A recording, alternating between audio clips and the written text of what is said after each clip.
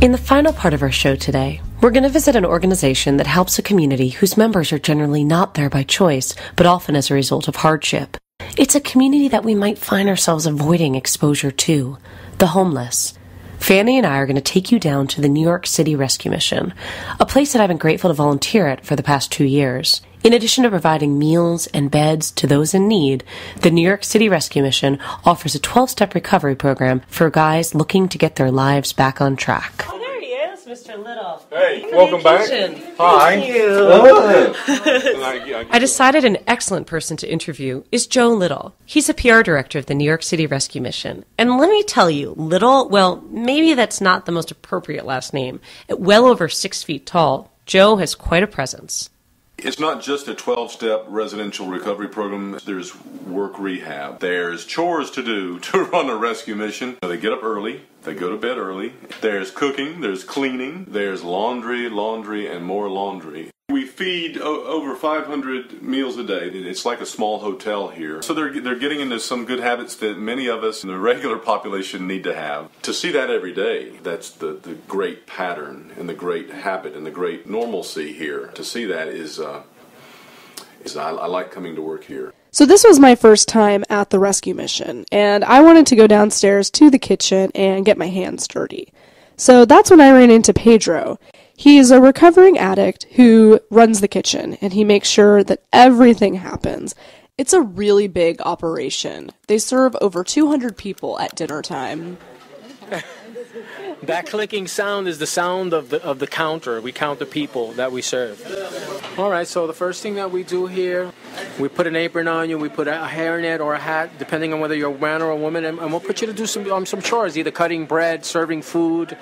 Give me $2.15. We made about 550 fish cakes, 35 pounds of macaroni salad, and we had about 18-pound kernel corn, mixed mescaline, tomatoes, onions. In the kitchen, you have to prep stuff. You have to have certain stuff, ready at a certain time. So I think it gives us a timely responsibility and work ethic. So, yeah. I think that's what it does for them. Some of them have to get up early at 4:30 in the morning, or whatever time you have to be here. Like I told my guys to be here. If you says 2 o'clock, I want you here at 1:55. We're able to provide a good meal to anyone who comes through those doors. There's the working poor, the poor that's homeless, the poor that's just above, that proverbial pay rate. So we just provide a service for them. I mean, I've seen people come in here, successful people, writers, everything, and they've just come, thanks for providing the meal. I needed it, so it means everything to me, in other words. For many people who eat at the New York City Rescue Mission, it's not just about a hot meal. You're getting more than that. You're being part of a community, you're seeing familiar faces, you're getting served a little bit of love. It's not just a belly full of food. That's 69% of it, but 31% of it is chit-chat and conversation, and whoever is serving you the food smiling and saying, good to see you again, and I hope to see you tomorrow. Homelessness is partly a state of mind and partly being without friends, being without fellowship, being without family. And so we're partly a family here, and also trying to get folks back with their family.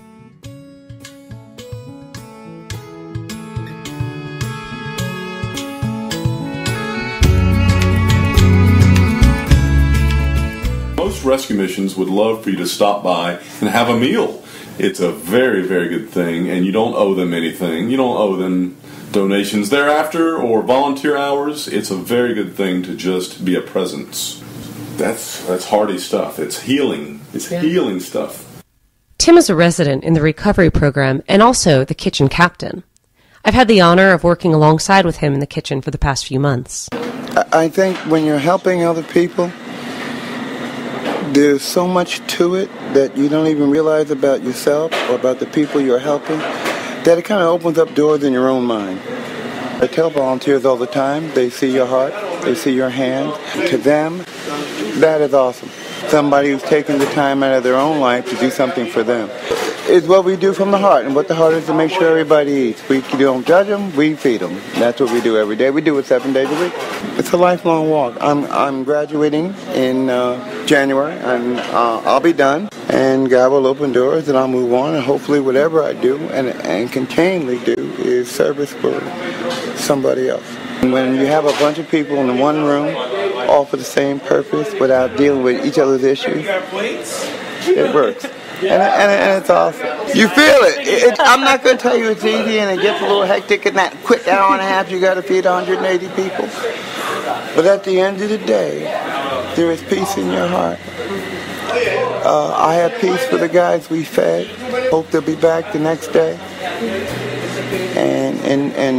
And there's hope that everybody's life is going to get better.